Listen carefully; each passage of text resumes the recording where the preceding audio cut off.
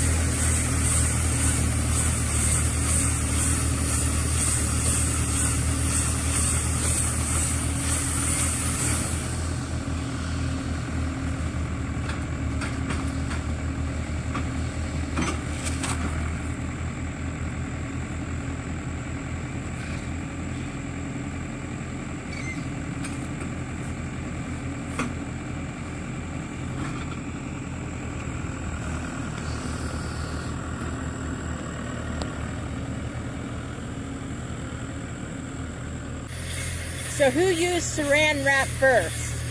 The ladies in the kitchen or the men in the field? I think probably the ladies in the kitchen. What do you think? What do they look like? Marshmallows. Marshmallows. So my husband used the haybine yesterday and mowed down the grass. Today we raked and baled it. And then, like I said, we have our friend here helping us. He's wrapping it for us. And what these are called then is baleage, because the hay wasn't dry before it was baled up. And so it will ferment a little bit, and that's called baleage. These three pigs have a butcher date.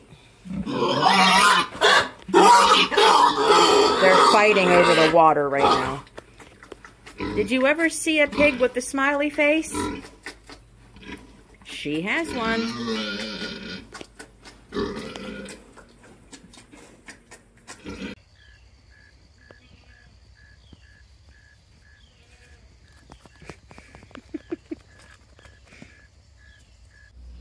This evening I am out in the shed where we have the farrowing crates, because I just wanted to talk to you and share with you how farrowing is going so far. On, I believe it was Saturday, the spotted gilt, she went into labor. It did not go well. She was having serious problems. All of her piglets were getting stuck on their way out. She was getting them into the birth canal, but something with the way that she is built, she was struggling so hard to get them out. And my husband, myself, and my youngest daughter, we both put, you know, the OB gloves on and the lubricant, and we tried to help her, but we just could not reach them. We could not get a hold of the piglets to pull them out. We were literally helpless, and we felt so terrible, but there was nothing we can do except pray that she would be able to get these babies out. One of them was born alive. It wasn't well whenever it was born, but I did what I could to help it to be revived, and she came to, and she was lively that day. But she took a turn for the worse, and my youngest daughter took her inside and was giving her milk with a syringe after we got her warmed back up. But she died that night. There was nothing we could do for her. So that sow lost all of her babies. And it's just something with the way that she is built inside that they were getting tight. And so we're not going to give her another chance because it's not something that's going to get better if we give her another chance. She just couldn't open up enough to have her babies. So she will likely go, we'll probably market her as a sausage pig because she's old enough that she won't be good for a lot of cuts. And she's definitely not one to breed again. Now, the other one behind me here, I don't know if you can see her or not. Yeah, there she is. She went into labor on Tuesday, and it didn't go 100% fantastic with her either. Now, she had 6 and 4 surviving, so that's definitely, 6 isn't that great to start with, and then only having 4 survive is not that great. But she really had her piglets quickly, and she didn't have issues. We're not sure why. Half of her babies were stillborn. One of them was because we kept checking on her, but she was having them so quickly. One of them still had the birthing around its face. Had we been out here, that one may have been okay. Another one was born, and when my husband was out here, and it wasn't really lively either. And he said he felt pretty strongly he was seeing like the blood still flowing at the umbilical cord. So he did what he could to try and revive that one, and it just didn't happen. He sat on a bucket for a while just holding it, just feeling miserable because, I mean, there's really nothing you can do just to try and do your best, and it just didn't work out. But the white one, she has done well. She's taken good care of her babies. Likely she will have another chance to see if maybe a second time, since she won't be a new mom, if maybe it would go better for her. We still have 2 more to go. We are hoping for a far better outcome than what we have with the first 2. But you never know. We've had good years with pigs, and we've had bad years for pigs. So what do? Whenever things are not going very well, what do? Do you just sell everything and give up? Or do you keep trying? I think that's the thing with most farmers and most homesteaders. You just keep plugging along, and you just keep thinking and saying to yourself, well, the next time will be better. Next year will be different. Next year will be better. But it's not always better. Farming and homesteading is hard. My husband probably would have already sold the pigs, but I encouraged him to keep them because when things go well, the pigs do make a nice profit for the farm. If nothing else is really profitable, the pigs are, because they have a lot of babies. You can usually sell them pretty quickly. You don't have that much into them, and you can usually sell them pretty quickly, so they do make money. They drink excess milk, and usually they do well. But it's not working so far very good for us, but we'll see how it turns out.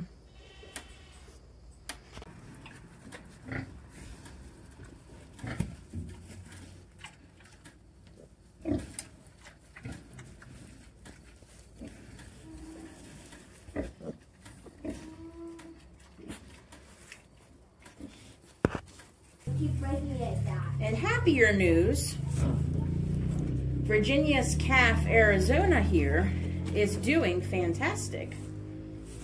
Down here. There you go.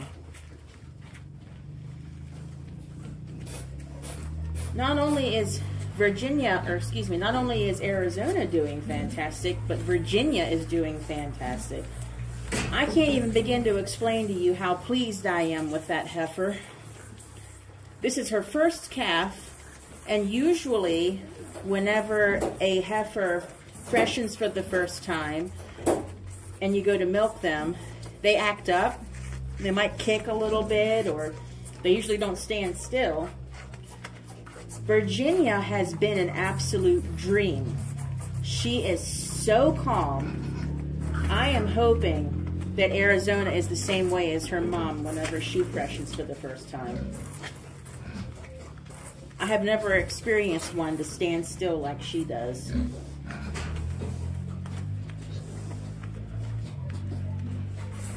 Since we're only milking once a day, in the mornings, our calves get the fresh raw milk, and when they're just freshly born, they're getting their mom's colostrum. But later on, whenever it's just milk, we'll give them just whoever's milk. Sometimes we'll hold it over, but usually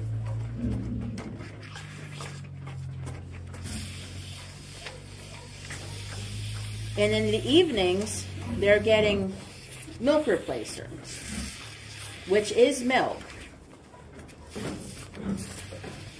It's just dried powdered milk. It's no different than baby formula. A little bit more. Come on. Come back. You got a couple little bits here. Right here.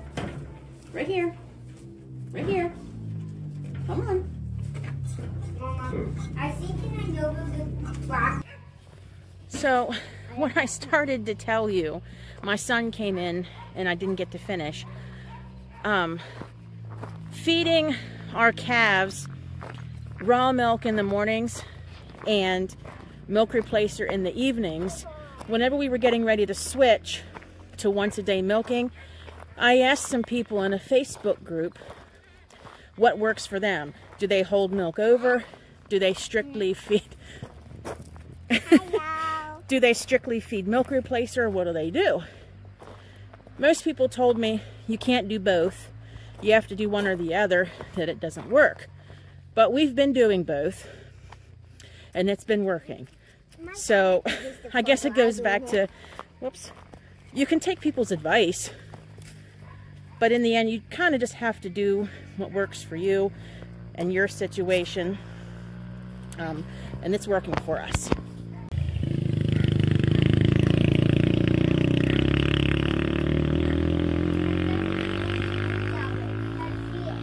That was my daughter riding her dirt bike.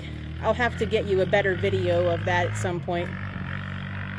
I want to make this one a really nice one to Rex people.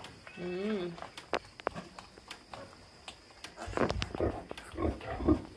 Who don't eat the fruity? Here's the cutest thing I ever seen. I like, which one did you have? There's one that's really, really tiny in there. That's the one I had. I really like that one. It's so little. And it doesn't mean we did down of me.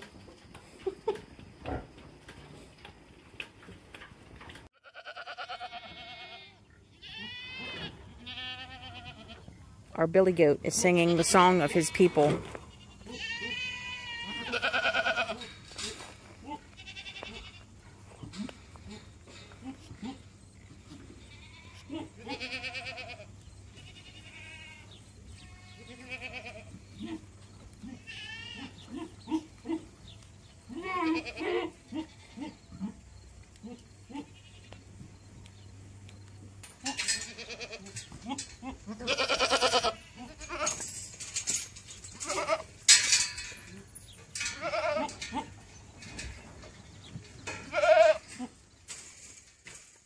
This is one of the signs that a cow or a heifer is in heat. Now, she's not in a standing heat yet, which means whenever they stand still for them to ride them, that is when you want to breed them. But she is definitely coming into heat. They're trying to get on her, and she is trying to get onto them. It's Lavender there, the brown Swiss. She's the one that's in heat. Love is in the air in this pen too. So we'll be looking for lambs in about 5 months. 5 months for sheep, 5 months for goats. So that spotted sow was brought in here because she didn't have any babies up there, she did not need to stay in the crate. We have 2 more, like I said, that will be having babies, so she did not need to be up here. She's doing fine. Whenever she recovers fully, we'll go ahead and sell her. Definitely not the outcome that we wanted, because we like her and she'd have had nice babies. But I know you're hungry. My oldest son and my husband started working in here. Yeah, to put the loose pens in for the other pig. One of them's going to go in that empty crate now, but he's going to get some stone and put down and pour concrete to make a nice floor for the loose piggy pens. We've also used this area for goats and sheep whenever they've had their babies, so the loose pens here could be used for that also. Multi-purpose. And so, ever optimistic, we will have calves. We have one due in October. We will have sheep to have lambs. We will have kids. We will have piglets. Life goes on.